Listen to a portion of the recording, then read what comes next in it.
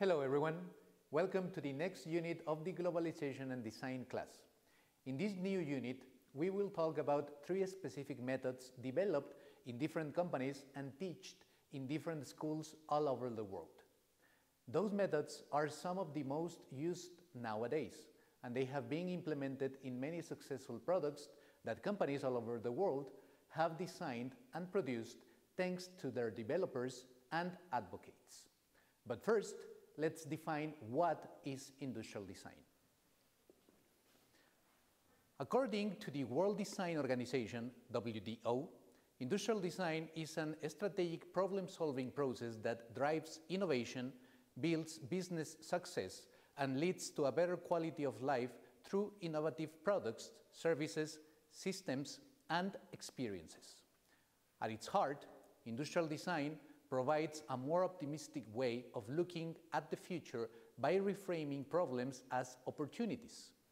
It links innovation, technology, research, business, and customers to provide new value and competitive advantage across economic, social, and environmental spheres.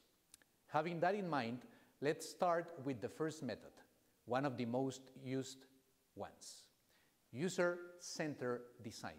User-centered design, or UCD, is an iterative design process in which designers focus on the users and their needs in each phase of the design process. In UCD, design teams involve users throughout the design process via a variety of research and design techniques to create highly usable and accessible products for them. Before getting into the method itself, we need to talk about 2 persons. First, Henry Dreyfuss, a user-centered design pioneer, writer of the book Designing for People of 1955.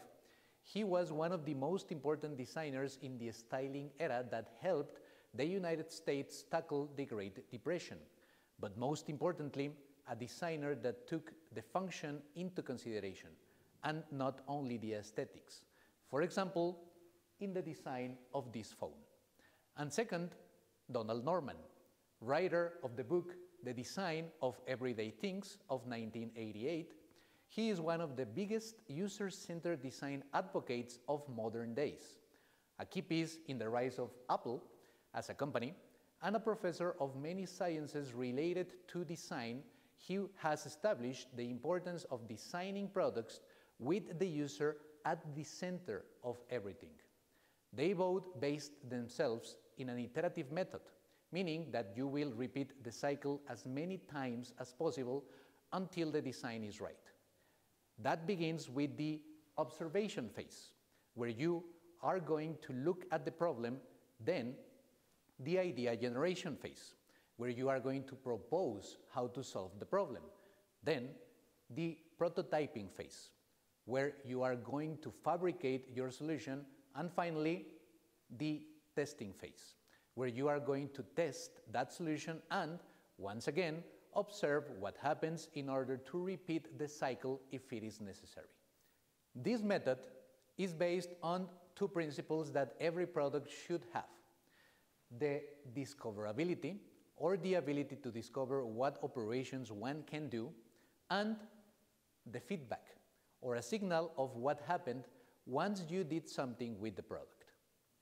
The second method that we will explain is design thinking, a method that can have a different amount of phases depending on the needs and way of working of the people that are applying it. It can be defined as an iterative process in which we seek to understand the user, challenge assumptions, and redefine problems in an attempt to identify alternative strategies and solutions that might not be instantly apparent with our initial level of understanding. This method is used in companies like Apple, Google, Samsung, and General Electric, and is taught in universities like the school, Stanford, Harvard, and MIT. In this method, we also have an expert, founder of IDEO, and also a key piece in the success of many companies and products, Tim Brown. He said, "Design thinking is a human-centered approach to innovation that draws from the designer's toolkit to integrate the needs of people, the possibilities of technology, and the requirements for business success. Regarding the method itself, we are going to briefly explain the one imparted in the Hasso-Plattner Institute of Design at Stanford that has 5 phases.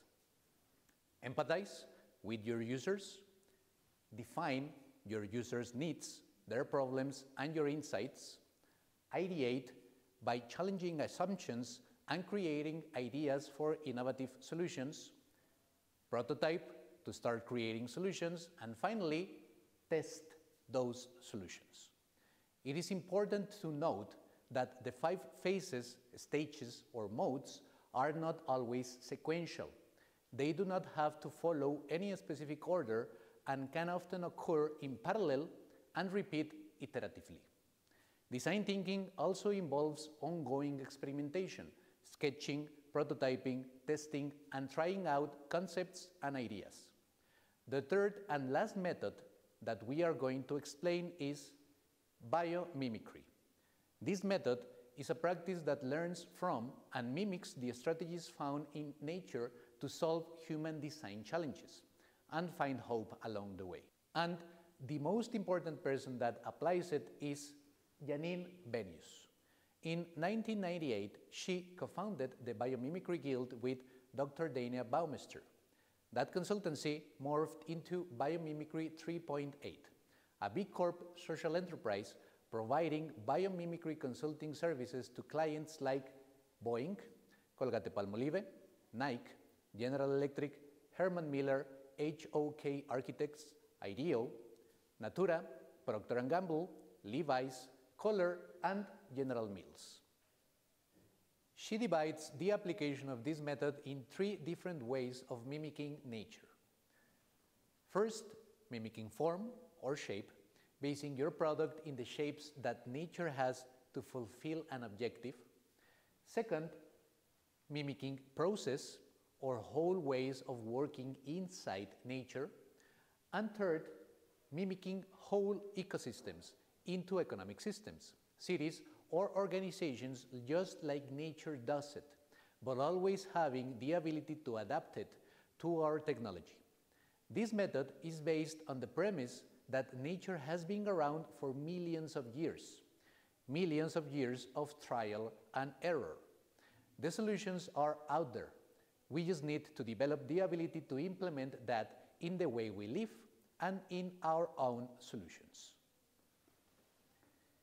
So, these are some of the methods of design used throughout the world, applied in different companies, by different designers, and taught in many universities.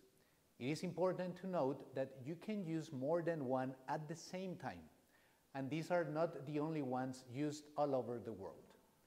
It will be up to you to search for examples of actual products developed with one or more of these design methods to understand them further and be able to use them when is best.